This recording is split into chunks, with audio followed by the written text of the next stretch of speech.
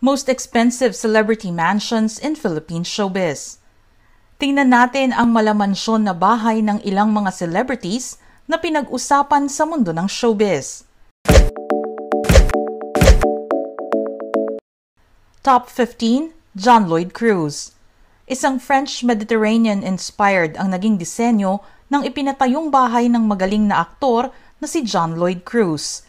Nagustuhan kasi nito ang mga bahay sa Los Angeles, California, kaya naman naisipan niyang ipagaya ito. 1,100 square meters ang laki ng kanyang property sa Antipolo. Sinasabi ring ang mga gamit sa loob ng kanyang powder room ay nagkakahalaga ng 35,000 pesos para sa isang flush at ang urinal naman ay 7,500 pesos. Mayroon din itong 4-foot pond na puno ng koi fishes at swimming pool. Ang guest house naman sa loob ng mansyon ay 80 square meters ang laki at sinabing naunang natapos bago ang buong bahay. Top 14, Slater Young. Isang modern mansion naman ang naisipang ipatayo ni PBB Unlimited Big Winner Slater Young para sa kanyang pamilya sa Cebu. Tinawag nila itong Sky Pod at si Slater mismo ang gumawa ng kanilang bahay bilang siya ay isang engineer. Isang minimalist na may hint ng industrial vibe ang temang nais ni Slater at asawang si Chris Uy para sa kanilang bahay. Ang bahay ay napapalibutan ng glass doors kung saan makikita ang pagiging moderno ng disenyo. Ayon kay Slater, umabot ng 9 na buwan ang paggawa dito imbes na 7 lamang dahil sa hindi inaasahan na pagkaantala.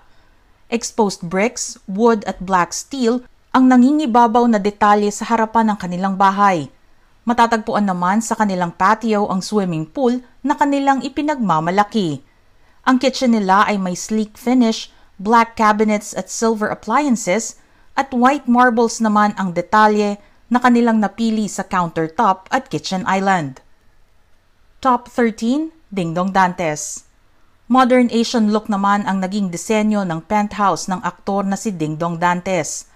Nakatira ito sa isang low-rise building na itinayo ng kanyang lolo na si Enrique Gonzalez kung saan ang 300 square meters ay ipinagawa niyang bachelor pad niya. Dahil sa kakaibang disenyo ng bahay, mapapagkamalan ito na isang luxury Asian resort. Isang custom-made door naman ang ipinagawa ni Dingdong sa sculptor na si Agi Pagkatipunan kung saan mayroon itong initials na DD na matatagpuan sa entrance ng kanyang bahay. May minibar ding makikita sa loob ng bahay at ang gazebo naman ito ay maaaring makapag-entertain ng maraming guest. Tikom naman ang bibig ng misis ni Dingdong na si Marian Rivera tungkol sa ipinapatayo nilang dream house para sa pamilya. Top 12, Pokwang. Ang komedyanteng si Pokwang ay nakapagpatayo naman ng isang modern 4-story house para sa kanyang pamilya sa Antipolo. Nagsimula noong 2010 ang construction ng nasabing bahay at 2012 nang magpaunlak ito na ipakita sa publiko ang bunga ng kanyang pinaghirapan. Makikita sa foyer ng kanyang bahay ang koleksyon niya ng mga Swarovski crystals, Chinese figurines, colorful gems at scented candles. Sa kanyang sala naman ay makikita ang high ceiling at napakagandang chandelier na nagbibigay liwanag sa loob ng bahay. Ipinagmamalaki rin ni Pokwang ang kanyang kitchen kung saan madalas itong makikita pati na rin ang anak dahil sa mahilig silang magluto. Ang bahay na ipinatayo ni Pokwang ay mayroon ding 2 walk-in closets na matatagpuan sa tabi ng kwarto ng anak nitong si May at sa loob ng kwarto ng komedyante. Top 11, Doug and Cheska Kramer. Taong 2019 nang lumipat ang pamilya Kramer sa kanilang bagong bahay na malamansyon ang itsura. Ang nasabing bahay ay may home theater kung saan inabot ng 2 taon ang pag-conceptualize ni Doug dito. May classroom din na ipinatayo ang mag-asawa para sa kanilang mga anak na simula noon ay homeschooled na. Makikita rin sa loob ng bahay ang mini-gym ni Doug na tanaw ang pool na may overlooking view sa kalikasan. Sa second floor naman matatagpuan ang kanilang family room pati na rin ang kwarto ng mga bata. Isang napakalaking walk-in closet naman ang kanilang ipinagawa para sa mga gamit ng mag-asawa. Ang isa pang ipinagmamalaki ng pamilya Kramer sa kanilang bahay ay ang basement/game room nila. May makikita ring slide sa loob ng playroom ng mga bata. Top 10, Sharon Cuneta. Real estate ang investment ni megastar Sharon Cuneta, kaya naman marami itong properties na pagmamay-ari, bunga na rin ang kanyang paghihirap sa pagtatrabaho bilang isang singer at artista. Isa na rito ang bahay niya sa Mandaluyong, kung saan may makikitang grand staircase at elevator. 3 ang living areas ng bahay kung saan ang isa ay para lamang sa mga guest at mga kaibigan. Ang disenyo ng kitchen at bathroom sa bahay ay maihahalin tulad sa isang hotel. Mayroon din itong outdoor lounge area kung saan makikita ang swimming pool. Sa ngayon, may bagong ipinapatayong bahay si Sharon kung saan ang magiging highlight dito ay ang modern doghouse para sa mga alagang aso ng aktres. Magkakaroon din ito ng playground at grooming area para sa kanyang mga pets. Top 9, Derek Ramsey.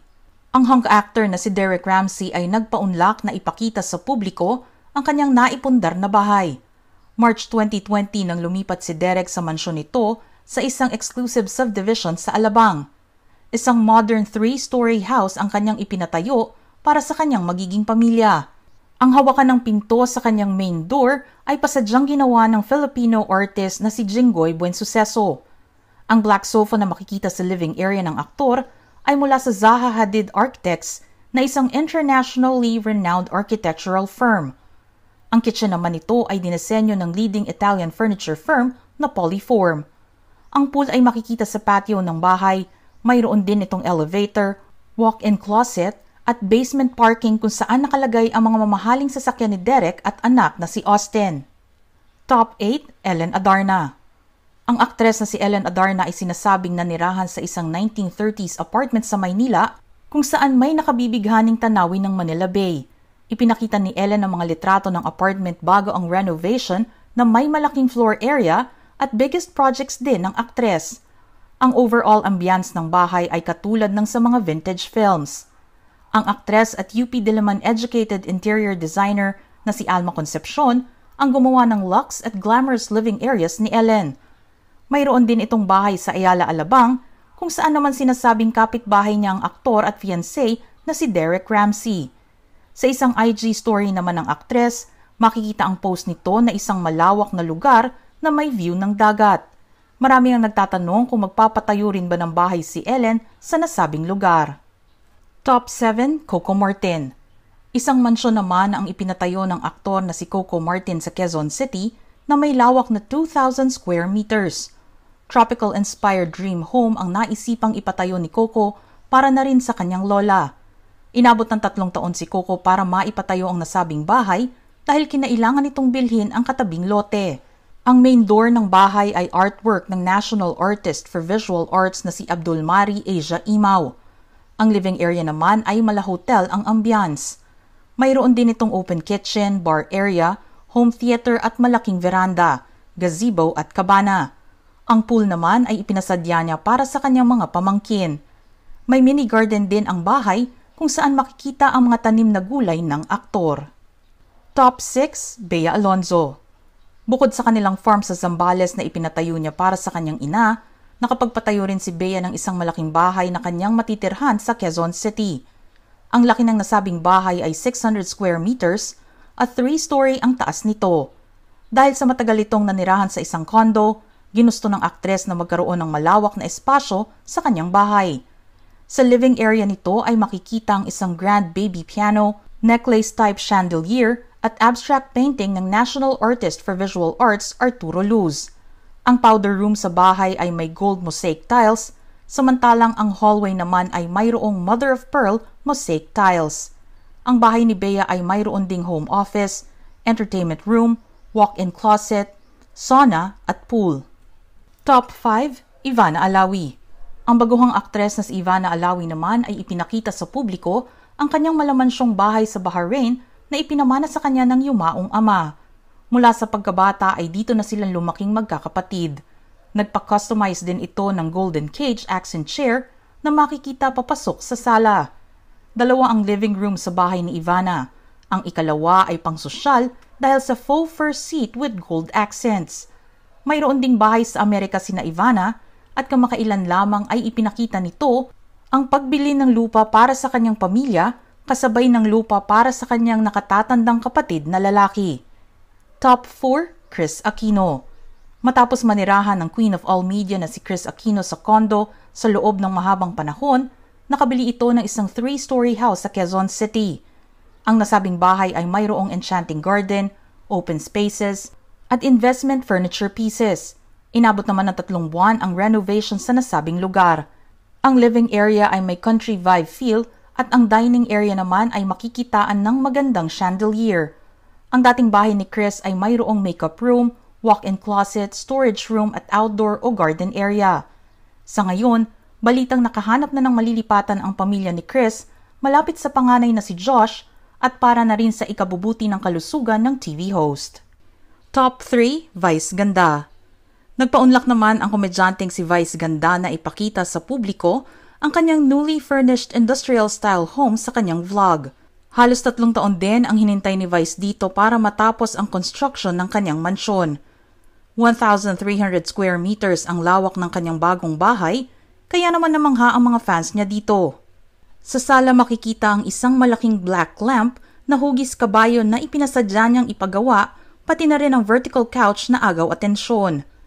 Mayroon din itong entertainment room na nagsisilbing home office nito at ang dining room ay may view ng swimming pool. Mayroon ding elevator ang nasabing bahay. Top 2, Vic Soto and Pauline Luna. Ang aktres na si Pauline Luna ay sinabing ang kanilang 2-story house sa Laguna ay nagmumukhang buhay kapag gabi. Ang asawa nitong si Vic Soto ay ibinigay sa kanya ang pamamahala para sa pagpapatayo nito. Ang bahay ay nagha-highlight ng pinaghalong modern, Asian at tropical elements. Sa foyer nito makikita ang iba't ibang likha ng National Artist for Visual Arts Arturo Luz, kung saan halos 30 paintings ang pagmamayari ni Vic. 2 naman ang guest room sa bahay, may lanay, veranda at swimming pool. Walang gate ang harap ng bahay para ma-highlight naman ang ganda ng structure nito. Top 1, Manny and Jinky Pacquiao. Maliban sa contemporary house sa General Santos City, mayroon din silang modern tropical house sa Forbes Park.